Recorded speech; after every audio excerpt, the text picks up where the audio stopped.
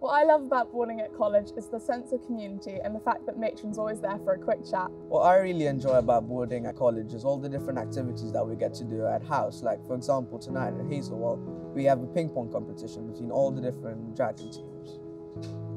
What I love about boarding at college is that it's made me more independent and grow as a person. What I really enjoy about boarding at college is that there's so many more opportunities that I can do, and there's so much more freedom. I love boarding at college because of all the extra activities and societies that you can go to when you're staying in.